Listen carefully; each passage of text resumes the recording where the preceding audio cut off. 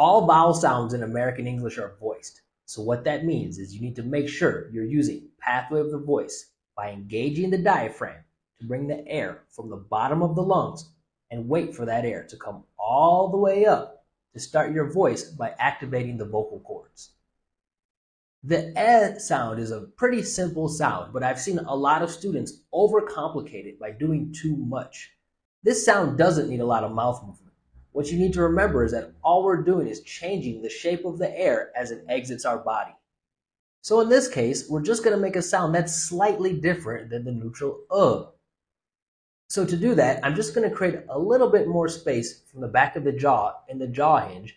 And with my tongue, if this is the front and the back, the middle is going to slightly and gently raise like this. So that now the air has to come up and over the tongue instead of just over the flat neutral tongue for like this.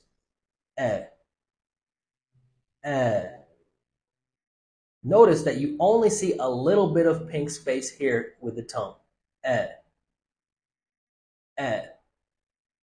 What you don't want to do is shift the tongue forward so that the mouth is mostly pink like this. Ba, ba, da, da, fa, fa, ga, ga, ha, ha, ja, ja, ka, ka, la, la, ma, ma, na, na, pa, pa, ra, ra,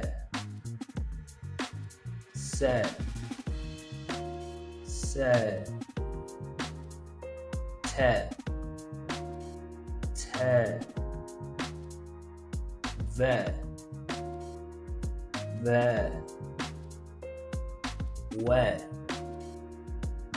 wa,